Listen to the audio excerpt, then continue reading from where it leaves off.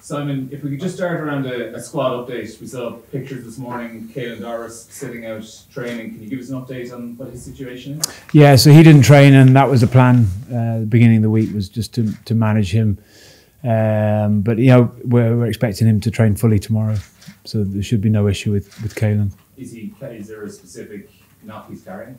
He's probably carrying a few, but just no more bumps and bruises, and I guess it's, you know, he had a few took a few hits against Italy, and yeah, he's in a good place, but he needs to be managed in a couple of areas, and we don't expect him not to be fully fit for the weekend. Okay, the other one then, the big one, Hugo Keenan. Obviously, we've been talking about his knee for a week or so. How is he at the moment? Is he any closer to being available? Yeah, so he's good again, and I think again he's sort of similar to Caelan. You know, Hugo's been such a massive part of this group since he first made his debut a few years ago. So you know, it's important that we try and give him the opportunity to prove his fitness. But you know, we're really excited as well about the opportunities that might present. If he doesn't make it, then we feel really excited about what's to come in and the opportunities that other guys will get to step up. In a situation like that, like how long would you generally give a player before making a call on it? Yeah, you probably. I mean, it's more than likely tomorrow. You know, for someone like Caelan in particular, you know, you'd be. You know, you wouldn't want to leave it too late. You'd also want to make sure that you give the guys that potentially do start then the opportunity to get time in the saddle, and you know, it's important that we grow the squad and grow the experience that the guys will have, and that's the case for, you know, Caelan's position and Hugo's. And just finally for me then, in terms of Wales and from your defensive side of things, what did you see from them against England that have you kind of created ways of trying to get around England's rush defence? What have you been looking out over those first two games? Yeah, I mean, I think other than the first 40 odd minutes against Scotland, you know, they've been very good with ball in hand. They've created opportunities. They're able to keep the ball for long periods, which can make it frustrating, and it can make it challenging, that you don't sort of stray offside or give away something stupid and needless. So they're threatening, and then, like you say, against England, against a strong defence, they're able to pick a few holes in that defence as well. So, you know, I'm not expecting anything different. I think they're a good team. They actually, you know, they went to Twickenham and were maybe unlucky not to win the game. And certainly in the last 20 minutes of the Scotland game, you'd imagine that all the momentum was with them. And again, they could be 2 from 2. So yeah, it's been a real challenge for us, making sure that we're strong both sides of the ball, but defensively they'll pose loads of threats. And they brought Sam Costello back in, a bit more experience at 10, with Johan Lloyd on the bench, who I think has had he's a fabulous footballer and adds a little bit of another dimension to them off the bench. Simon, can I just ask about Hugo? Was he there? Was he training at all this morning? Yeah, so he was there today, but yeah, he wasn't taking part in the session. Also saw Ian Henderson was there, but not training. Yeah. So Henley's still been assessed. Obviously, he's played more recently on the weekend against the Ospreys, so he's still been assessed for a foot injury, and he's just, yeah, we're again like leaving him a little bit of time to those sort of injuries take probably a little bit longer to settle down, and then the assessment will probably be done along with the other guys tomorrow.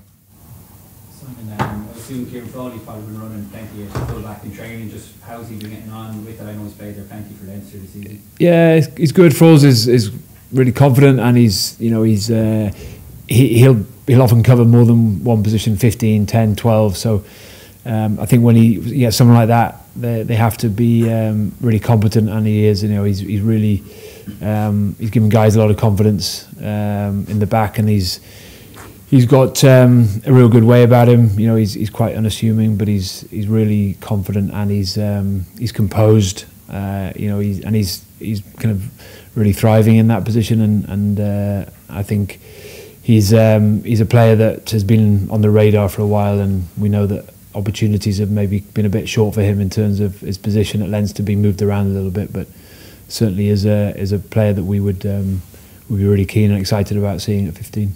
So yeah, Darragh Gorman in with the squad was that today. I just saw the clip. I suppose it looked lovely. For the squad. And yeah, it was amazing. Obviously, he'd gone over to Liverpool, hadn't he, and met Klopp, and I think Diaz was his favourite player, and it turned out that Bundy was his favourite player here, and he got him up, Bundy up to present him a shirt. But he's a lovely kid, and the whole family was lovely. You know, he's a great supporter. He loves his sport. Like, he's so knowledgeable and not just rugby, but other football and American football. So yeah, he's a real character, and it was great to have him involved. Unfortunately, we got Foggs up to sing "You'll Never Walk Alone" with him, which unfortunately Foggs' memory must have slipped him, so he struggled a little bit with the words. But it was great that the squad really enjoyed having him in, and it's people like that give the players the inspiration to go on and perform, because he's been through a hell of a lot in a short life. That he's a real inspiration. It's rare enough to nil a team. Do you get a massive bonus for doing that? No.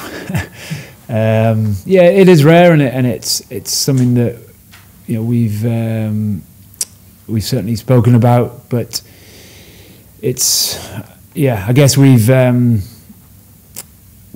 when you do that, you got to make sure that you put it in context. I think we pressurised Italy. I don't think they were at their best, and I think when you look at what Wales did to Scotland in the second half, Wales did to England at times in Twickenham, then you have to make sure that your feet stay on the ground and you keep trying to get better. And it's great that we didn't concede against them, but we also know that there's far sort of harder tests to come. But the players were great. I think part of it probably, like anything, it's got to start somewhere, and part of it was the set piece defence was excellent. And then when you take away that platform for any team, ourselves would be the same. It becomes much harder to get the flow into your attacking game, and our set piece defence was outstanding, which allowed us to grow defensively and not give them any access. So it was good.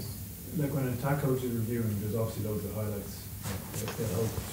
What do you think that you focus on in terms of positive reinforcement? I guess things we've worked on in the week, which are being disciplined, not giving them any access into our.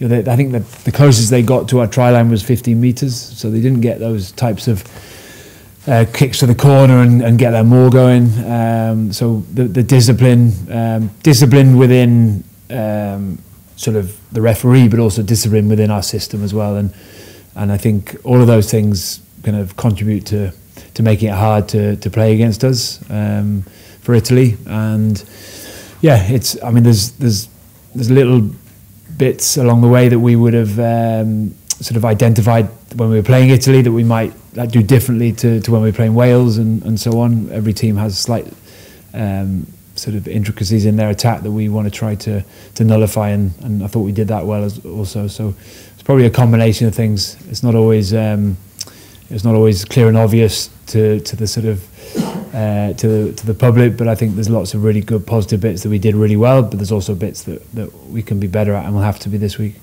Can I just ask, do you have like a defensive captain or a kind of group that run that? Yeah, I'd say there's more sort of contribution from leaders within the team, and that would allow us sort of across the board not just to have one or two guys that are leading it. It'd be a few guys in that leadership group that would have a kind of a role within that defence. Ireland struggled in the World Cup now since then you won all 26 in this campaign. What's kind of made it click between the team so far? Well, I think you'll have to ask Paul. Paul, in terms of what we're doing at the moment, we're not doing a huge amount different, to be honest. Sometimes you come up against a defence that has kind of figured out a little bit of what you're trying to do, and that makes it harder to win the ball.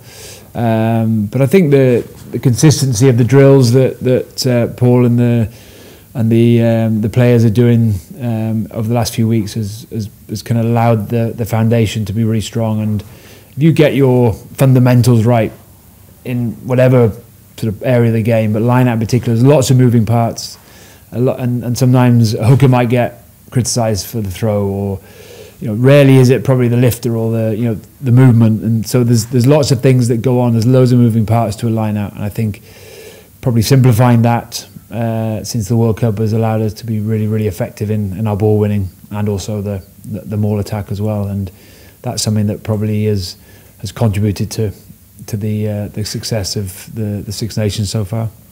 Andy Ross said last week that the scrum was kind of the man of the match, and it was a lovely weapon. So how much work has gone into kind of perfecting that scrum in training? I think every week there's a huge focus on our set piece, line out and scrum, and there's a real appetite for, especially for the scrum, not just for the front row or the front five, but the whole pack as an 8. The nines get involved in that as well. Foggs has I guess, grown that appetite over a period of time of understanding what it gives to us as a team in terms of a platform, but what it takes away from opposition as well. So again, our set piece defence was really good. Scrum and line out was really good defensively, and again, we take that off the opposition. That means their foundation is weaker, and then we can be more aggressive potentially in our phase defence. So a lot of good, strong, consistent work gone in. Probably World Cup through to the Six Nations, in the guys in the front row working together, but their connections with the locks, their connections with the back row, and I think you're only as strong as your weakest link. But sort of set piece is definitely one of those, and scrum is without doubt. If one guy drops out for a fraction, then it can make that scrum struggle. So I think the connections that they've built have been sort of clear to see in the performances.